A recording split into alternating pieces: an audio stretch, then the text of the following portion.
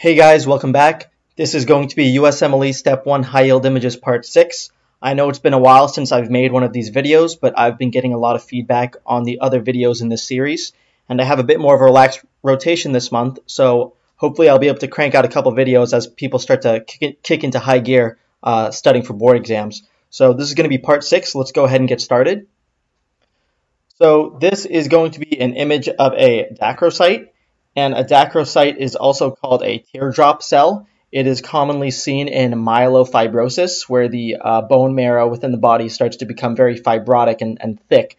And the reason that the cells are shaped this way, this common teardrop, is because the bone marrow is so fibrotic that as red blood cells are being produced and being squeezed through the marrow, they're kind of pinched off at the tip. So they look kind of like a teardrop, also called a dacrocyte.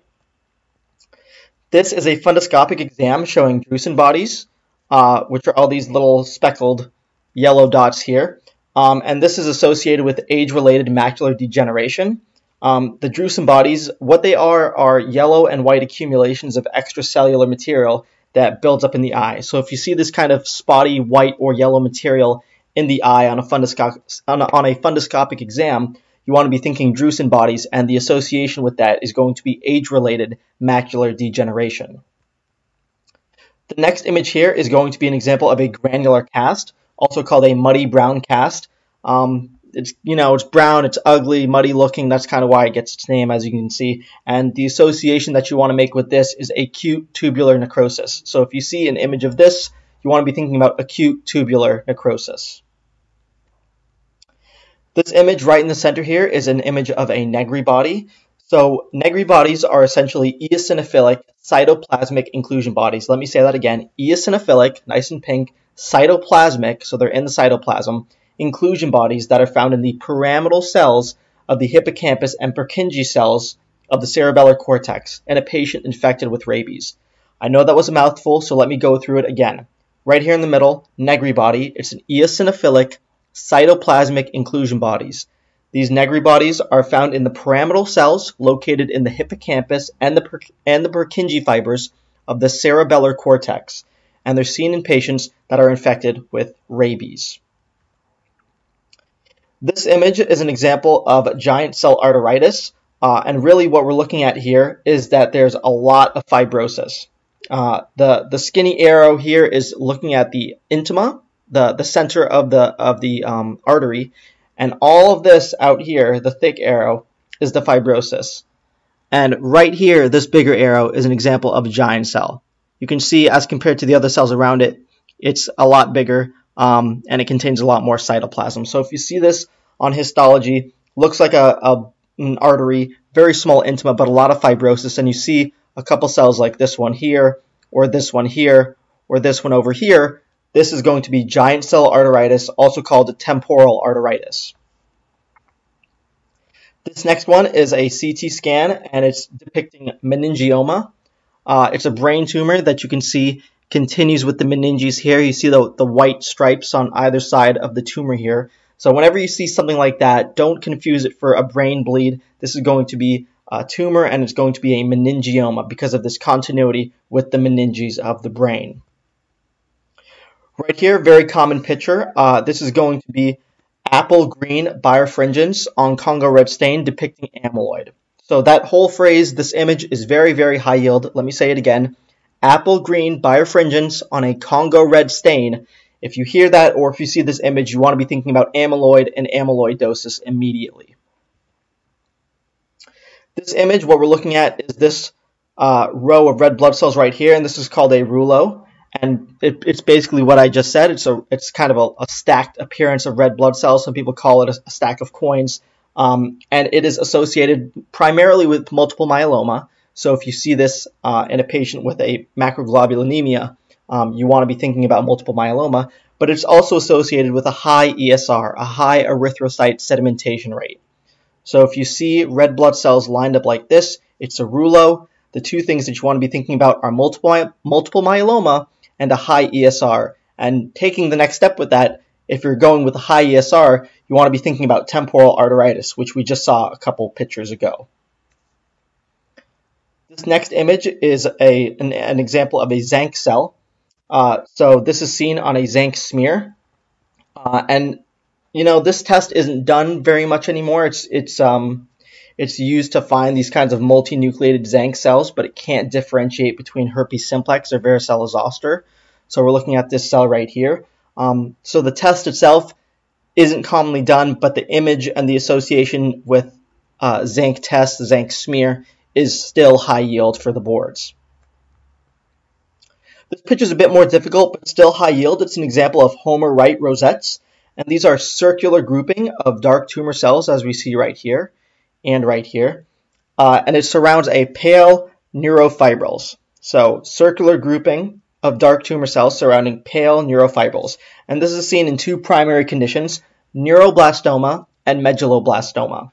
So if you see an image like this, those are the two things you want to be thinking about, neuroblastoma and medulloblastoma.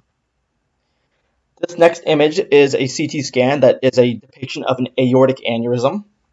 And the big thing that we're looking at here is this aorta. You can see the septum here that's dividing the true and false lumen of the aorta, and it's actually occurring both in the ascending and the descending aorta. So it's in both sides of the aorta here. Very high yield image to know. More histology here. This is an example of the histology of glioblastoma. And what the arrow is pointing at is called pseudo-palisading necrosis. These are areas of necrosis, as seen by the arrow here, surrounded by columns of tumor cells. And you can see the columns of tumor cells most easily over here. So if you see an image like this, I know all of these neurohistology questions are hard, but you really have to be able to differentiate them. This is an example of pseudo-palisading necrosis, which is seen in glioblastoma. This next image is an example of koilocytes, and basically what koilocytes are dysplastic squamous cervical cells, and they have a raisin-oid kind of appearance. This is a pretty good one right here, raisin-oid nucleus, and there's also hyperchromasia, so you see some darkening of the chromatin in the cells. And this is pathognomonic for an HPV infection. So if you get a histology slide with this, you want to look at the nuclei, see if they kind of have that kind of raisin-oid appearance, have hyperchromasia, that you want to be thinking about an HPV infection with the koilocytes.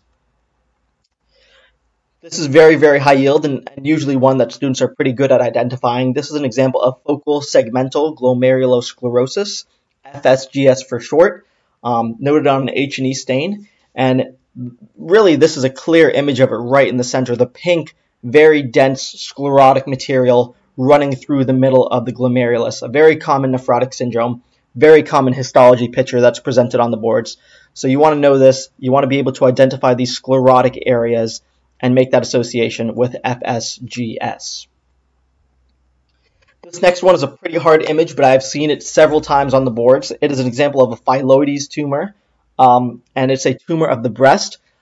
There's not much information to provide with this one. The best that I can give you is that it has a leaf-like appearance. There's not really any other way to differentiate it on histology, but if you see this kind of looks leaf-like, you want to be thinking about a Phyllodes tumor of the breast. These here are an example of cystine crystals or cystine stones that is an example of nephrolithiasis. And the big giveaway here is the hexagonal shape. Really perfect, easy association. You see something like this on a slide. Hexagonal, you want to be thinking about cystine stones. Boom, go on to the next question.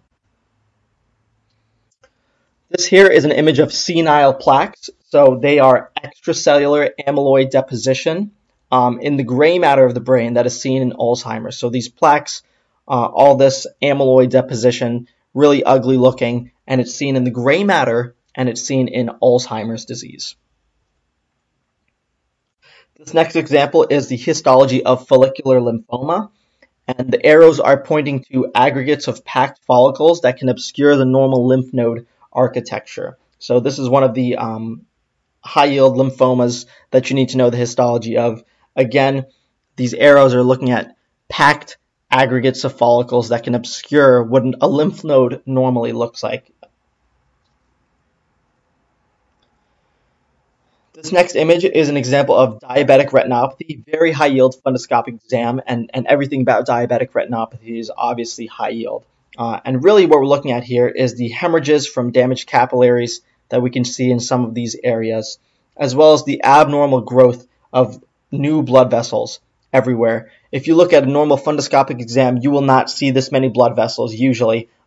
It's just a lot of angiogenesis going on, and if you see that on a fundoscopic exam, the association that you want to make is diabetic retinopathy. The other thing are the cotton wool spots with diabetic retinopathy, very high yield.